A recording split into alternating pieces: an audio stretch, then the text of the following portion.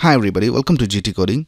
We are in the process of designing a one-page website from scratch using HTML, CSS and JavaScript. And we have completed the design of the desktop version. You can check the link of the playlist in the description below. And in the last video, we started with the responsiveness of our design and we completed the header section and the Our Client section. So in this video, we will start with the About Us section. So let's get started.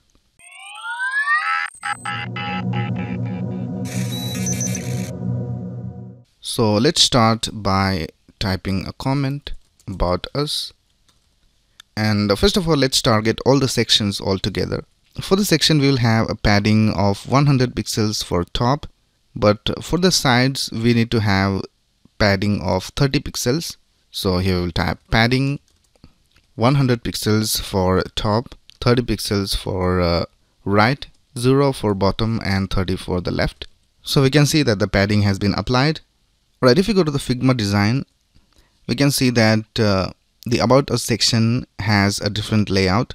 It has the text on the top and the image at the bottom. So for that, we need to change the flex direction. So let's go ahead and type About section, section content, and we'll set the flex direction to column.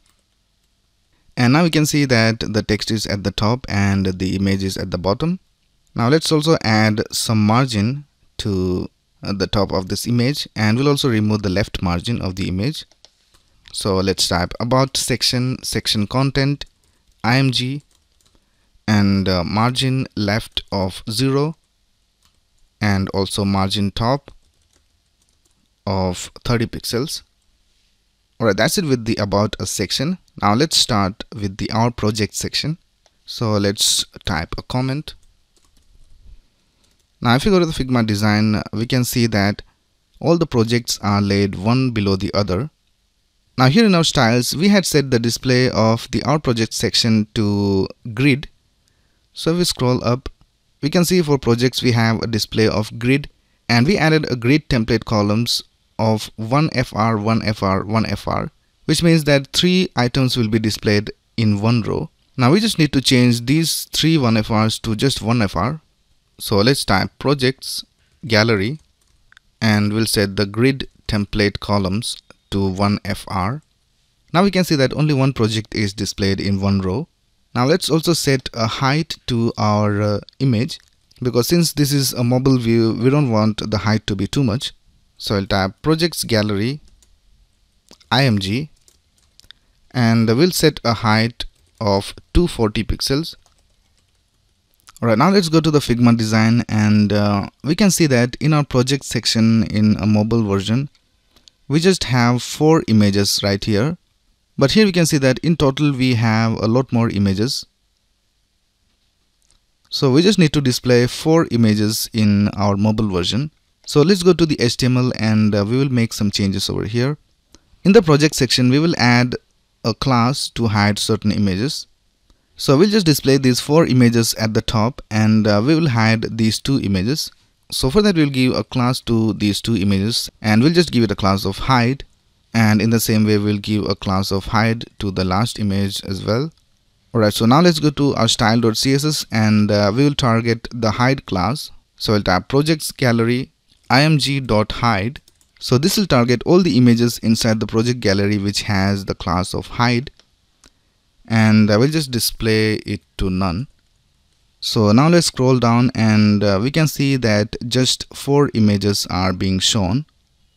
Alright, that's it with the project section. Now let's move to the testimonial section. Now if you take a look at the Figma design, we can see that the testimonial section has the image at the top and the text at the bottom. So let's go over here to the index.html file, and here we can see that we have a division with the class of slide container, and in that we have the content and the image. So we'll make this division display of flex, and then we can add flex direction of column.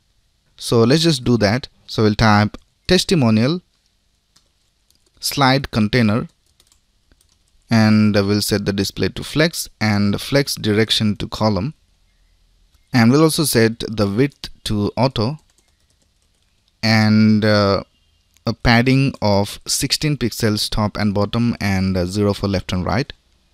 Now let's style the image. So we'll type testimonial slide container img, and we'll set the width to 150 pixels.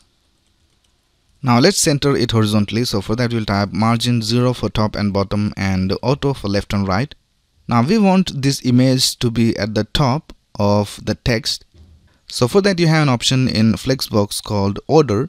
You can add orders to different items in the Flexbox, and the items will be displayed in the order you set in Flexbox. So let's go ahead and type order of -1 over here. And now we can see that the image is at the top. Now let's add a margin top to this content so that we'll be having a space between the image and the content. So we'll type testimonials container content, and we'll give a margin top of 50 pixels. I think that's a little too much, so we'll just change it to 30 pixels. Alright, that looks fine.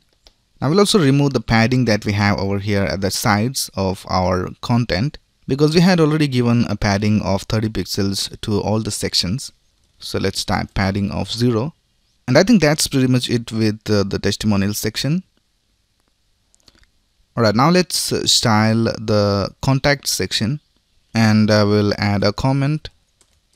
Now we want all these text fields to be one below the other. So here we will type contact section group, and we'll set the flex direction of the group to column.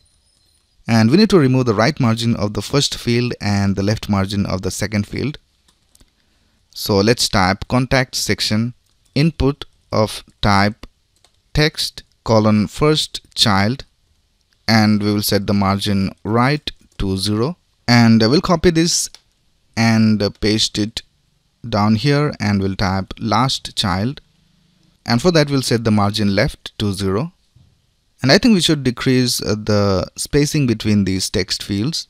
So let's type contact section input of type text, and we'll set a margin bottom of 24 pixels, or I think we'll set it to 30 pixels. Alright, that looks fine. Alright, now the last thing we need to style is the footer. Now if you go to the Figma design, we can see that for the footer we have all the elements one below the other. So we need to set the flex direction of the footer container to column. So here we'll go ahead and type a comment, and we'll type footer container, and we'll set the flex direction to column, and we'll set the text align to the center. Now let's set a margin top to the footer nav. So we'll type footer container footer nav, and we'll set the margin top to 80 pixels. So now we have spacing between these footer navs. Now lastly we need to have the logo at the bottom. So here we can see the logo is at the bottom. So let's target the logo over here, footer container logo, and we'll set the order of the logo to 2. So now our logo has moved to the bottom over here. Now we need to remove the spacing at the top. So for that we will set the padding top of the footer container to 0. So that's basically it with the footer. And with that we have completed the mobile version of our one-page website. So here we can see this is the header, and then we have the Our Client section, About Us section, the Our Project section where we have just 4 projects being displayed, and the Testimonial section, the Contact section, and the footer. Now in the next video we will work with the mobile nav, so that when we click on this icon, the mobile navigation should be displayed on our screen.